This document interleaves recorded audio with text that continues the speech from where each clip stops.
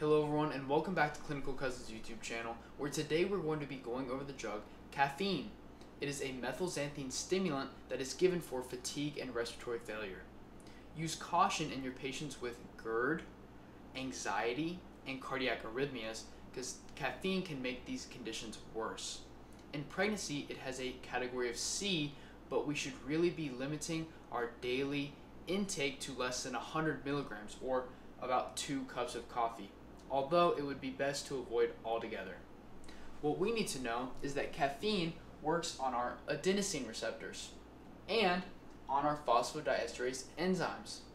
As the neurons in the brain work, they accumulate a substance called adenosine, which is what causes us to feel tired or fatigued. Caffeine works to block these receptors so that we do not feel as fatigued. Also, caffeine inhibits our phosphodiesterase erasers.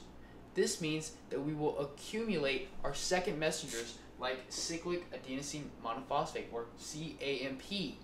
This is important because it sensitizes our respiratory centers in the medulla to carbon dioxide.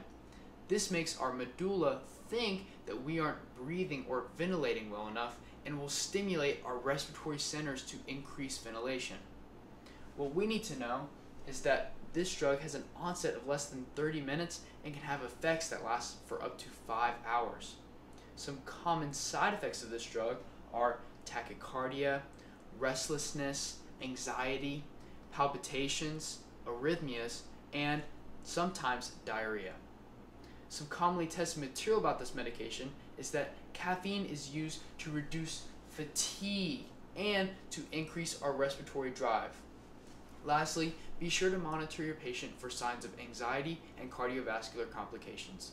As always, thank you for taking the time to learn with us today, and remember to like and subscribe for more content.